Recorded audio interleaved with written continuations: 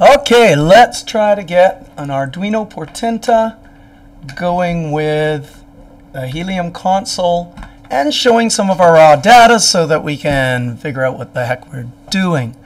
I've got my LoRa antenna here, just held together with some headphones. There's my PortentaH, and it's blinking. It's just getting set up. Here's a GitHub site. It'll probably be in the video link. Helium data node receives N for the Arduino PortentaH. I'm just going to try to visualize or see some of the data going to the Helium. Now in Helium, I'm not doing a ton. I'm on integrations. I'm on my integration.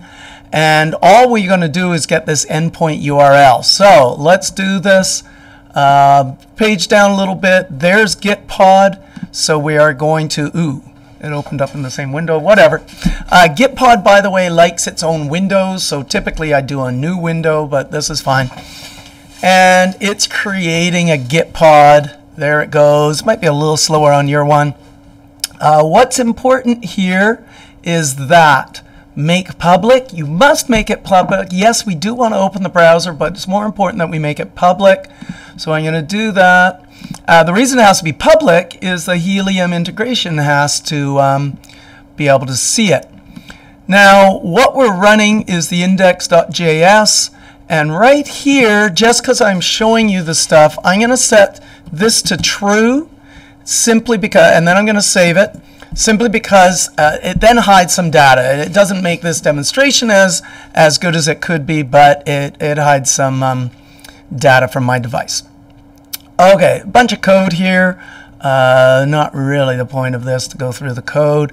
It's just data showing so that if you can't connect, you kind of know why. Now this thing that says Remote Explorer shows that it is open, but now we want to get to the browser, so you got to mouse over the little globe there, and there we go. It opens up the browser and it's saying hello world. Eventually we'll get some data there. But this is super important, the URL for the browser part, not the Gitpod one, the browser one, because we've got to go into Helium in integrations. I'm in the integration that's hooked up to my PortentaH, and where it says endpoint, I must paste that, and I have to update it and check up here the integration worked. Okay, that's super important. Now my PortentaH here is still flashing green, orangey. That means it's trying to connect, and I can't predict how fast this will take.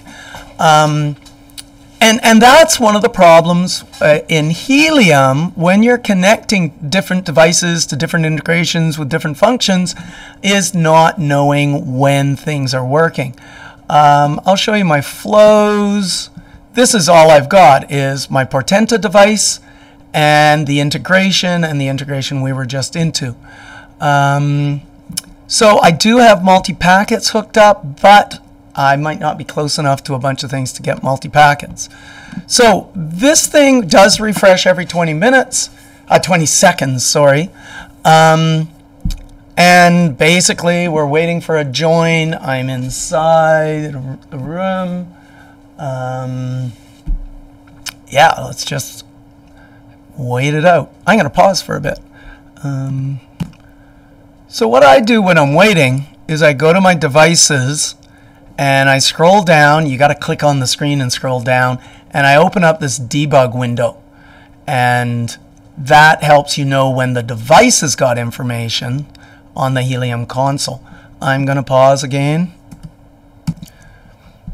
Okay, so we can see this. It's got a different color, so it's connecting. One thing, if you did shut this down, I had to save this to true, so there, Control S. How you run it, to shut it down, it's Control C, and then to start it again, it's node, and it's just called index.js, so space index. I always just type a few things, and then, ooh, that's interesting, JS, there we go. So it's running again.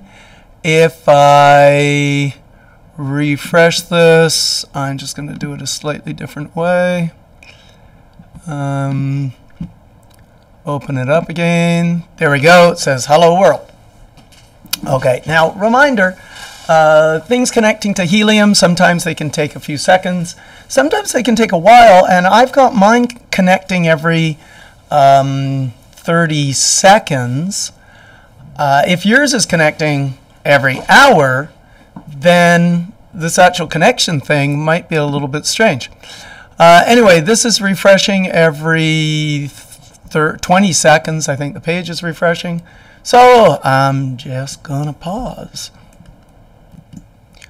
Okay, so remember I changed that to true. You should just leave it as false so you can see all the data. And there we go. So it's blanking out a bunch of stuff because Helium's got a bunch of stuff you don't want to share. When you do this, each hotspot, so this is hotspot array 0, has a channel frequency and ID, a latitude, longitude, and name. It will also have a link right here so you could see the Helium coverage map of where that hotspot is. If there are multiple hotspots, you'll have a link to all of them. Kind of cool right here, it took me a while to build, is the Google Maps, which right now it has no data, so it gives nothing, but if you had multiple hotspots and you click Google Maps, it'll come up with circles for each hotspot. I couldn't figure out how to get the power of the radio frequency there, but it shows you kind of where all these hotspots are, so you get a sense of where your device is, a little bit of a sense of it. Notice I'm showing my payload and the payload encoder converted. This is base 64. The reason nothing's showing up, and there it just refreshed.